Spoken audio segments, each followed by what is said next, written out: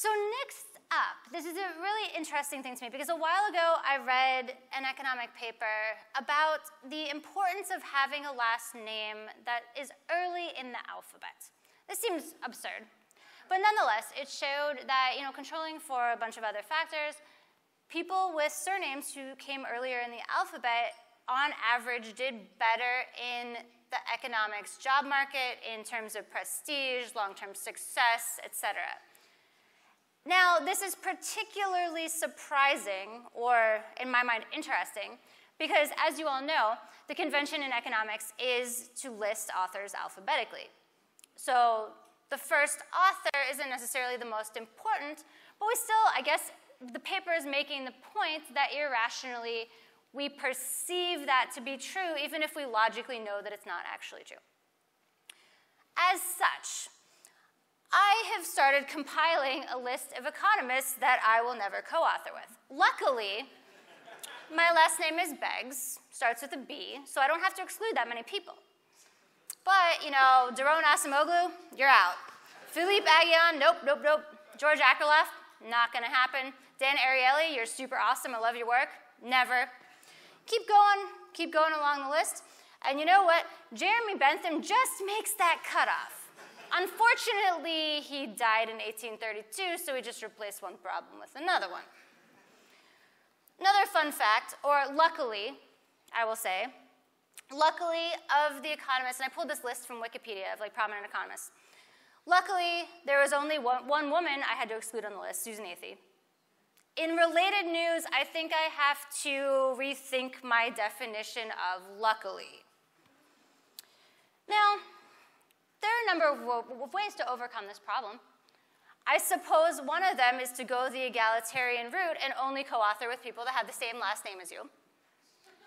So on that note, I would like to bring a few Goodmen up to the stage.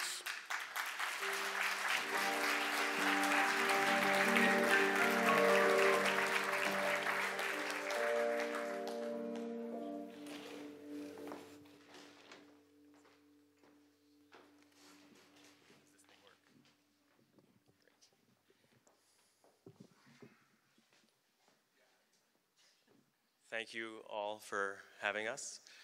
We're presenting our very important research, A Few Good Men, Surname-Sharing Economist Co-Authors. This is joint work. I'm Josh Goodman. This is joint work with Lucas Goodman, Sarena Goodman, and Alan Goodman, in case it wasn't clear. So what do we do in this paper? Well, the abstract says it all. We explore the phenomenon of co-authorship by economists who share a surname.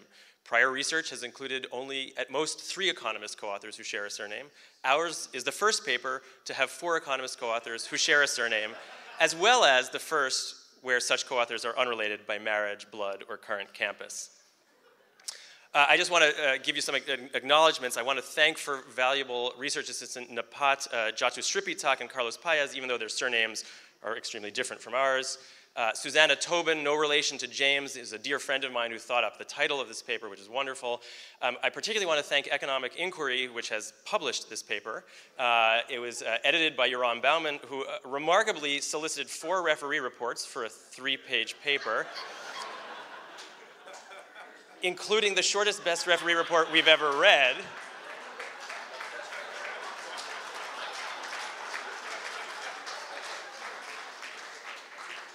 The paper would be improved by adding a 5th Goodman. You might be surprised to know we received no financial support for this research from any source, and in case it's unclear, any errors in the paper are Goodman's. Now, to discuss the phenomenon seriously, it turns out that 25% of papers in the early 1970s were co-authored. In fact, 75% were solo-authored back then, but now 75% are co-authored, so the ratio is actually flipped around.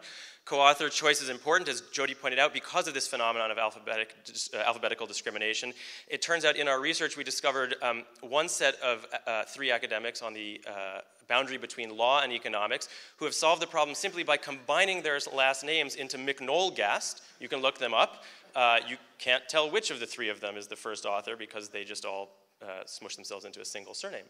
It turns out that Richard Freeman and a co-author have some nice research showing that academics choose co-authors with similar ethnic backgrounds as themselves, and it turns out that homogeneity in co-author sort of ethnic backgrounds tend to lower paper quality. We'll leave it to you to determine whether you think the current work suffers from that problem. I will say little attention has been paid to this phenomenon of surname sharing, even though surname sharing itself is actually fairly common.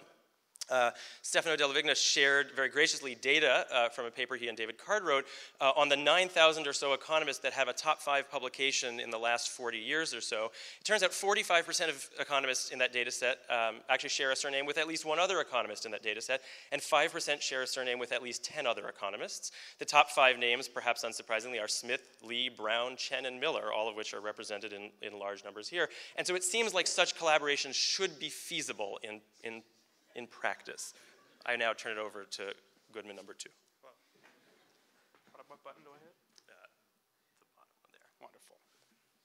There you go. Yeah, so the problem here is that you can't just use Google Scholar to type. I'm Lucas Goodman. I'm a grad student at University of Maryland.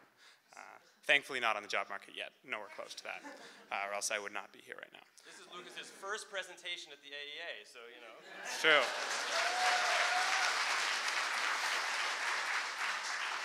But yeah, the challenge is to a best of our knowledge, you can't use Google Scholar or anything similar because typing Smith and Smith gets you Smith. Perhaps there's a smarter way to do it, but in our extensive effort in writing this paper, we haven't found one. Thankfully, the Card and Della Vigna data do let us do this, and we found 33 papers that fit our criteria with 28 unique sets of surname-sharing co-authors. But we're strictly focusing on papers that are exclusively written by the same surnamed authors, so no Reinhardt, and Rogoff, and we do not use the research of Roger Gordon and Gordon Dahl. I think I have that from memory. I think if I'm wrong, That's right. Forgive me. We also just asked around. So most of them, or many of them, are married economists. Romer and Romer, Reinhardt and Reinhardt, etc. Obviously, in order for this to happen, you have to have spouses with the same name. So if you're interested in future trends in co-authorship by surname sharers, it'll be closely related, we think, to trends in typically wives taking their husband's name. We also have sibling economists. As far as we can tell, we have not found any sister-sister co-authorships. That's an area of future research. All of these on our list, with the exception of Sexton and Sexton, are brother pairs. Sexton and Sexton do have the unique, as far as we can tell, quality that they are twins. But yeah, I'll turn it over to Goodman number 3. The bottom one. So I'm Sarena Goodman. I'm Goodman number 3, and I am a Federal Reserve Board economist, so I have to give the disclaimer that Janet Yellen did not write this paper or these jokes. Though I don't know about her involvement in the dual mandate song. That was pretty new to me. So I'm going to talk about parent-child economists, and I'm going to skip over all of the things that Josh wrote out here for us to say and apologize to the gitters that we just learned about in one of the last presentations. And then push on to another area of prior-led of surname-sharing co-authors, which is unrelated economists on the same campus. This is very rare. We have the Rosens and Rosens and the Chens and Chens, and then we have the Levis and Levis at Hebrew U, which we incorrectly identified in the paper version of this as being father and son, and that was kind of an awkward email, and we're not even sure it was a joke that we got. So our contribution is that we are the first paper by 4 economists sharing surnames. All prior examples have 2 co-authors, except for the Tremblays with 3. And the only worrisome paper is this Scarbeck paper, but for a number of reasons, we're not very concerned. One couple of them are attorneys, and we don't really count attorneys very heavily in this field. And in addition, 4-way surname sharing due to 2 marriages and name changes during the research process. So it was all kinds of confusing. They clarified it over an email, but we don't really remember why. And then finally, there's this paper by 5 Steinbrückners, but they haven't yet posted it yet, so we are still good. Passing along to Wayne.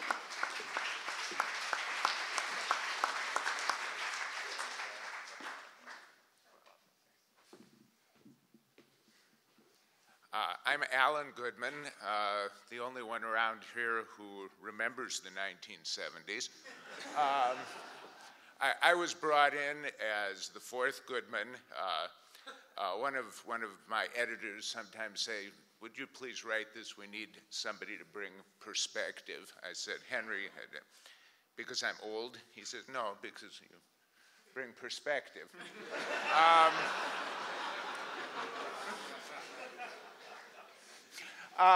The 4 co-authors of this paper are unrelated by marriage, blood, or current campus.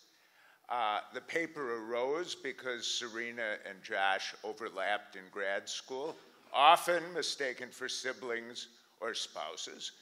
A mutual friend connected Sarena and Josh to Lucas, who's by far the best-looking guy among us. I was found in the phone book.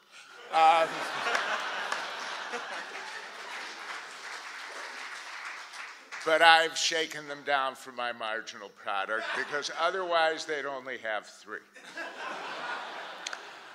Some of you know that I got my start in housing economics and looking at spatial analysis.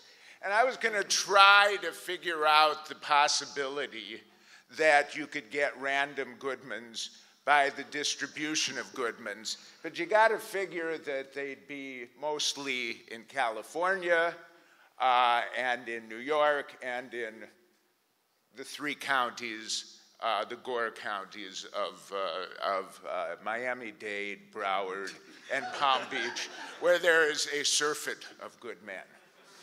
Okay, so we see that we have Josh in the blue, we have Lucas in the purple, we have Sarena in the orange, and me in the yellow, and we're way on the east part of the country. So, what is our contribution? None of us is married to any of the other of us. Matter of fact, Josh and I and Lucas have spouses who have kept their names. My spouse is Janet Hankin, who's a sociologist. We do co-author, but we had to exclude her. We may share a Goodman ancestor back in the caves of Russia or Lithuania, but we lack sufficient interest in this to spend money on DNA testing. I once co-authored a paper with John L. Goodman, Jr., who was at the Fed, but of course we had to exclude him because Jack is a junior. Thanks, Alan.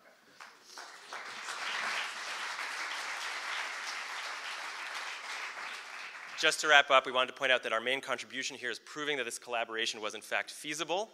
A bonus, what you may have realized, and Jodi sort of got at this, is that we have eliminated the et al. Penalty that many of us suffer from in other work.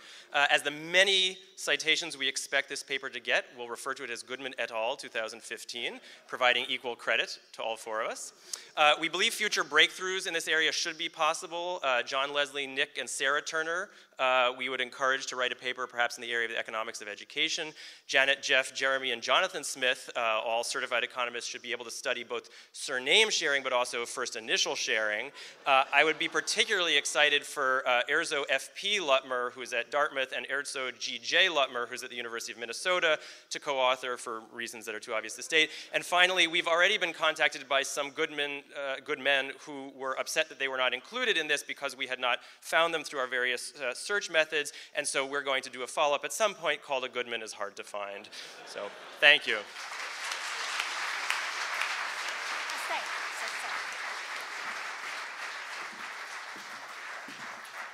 Why, thank you, gentlemen and lady. That was a lovely talk. As your discussant, I just have a few questions. Right here. Okay. First question. So, I noticed that you mentioned areas for future research. Now, I would like to point out that one possible area of research would not only be in surname sharing, but in surname concatenation. For example, if you see Bloom Roth, and in fact Roth Bloom, 1997, this is something that clearly should be included. I do appreciate you acknowledging the important contributions of Gitter and Gitter, as noticed earlier. But I do have one quibble in that I specifically requested a joke about me not being able to handle the truth, and it did not happen. We thought you couldn't handle it. Just saying. Just saying. But I suppose you can be excused.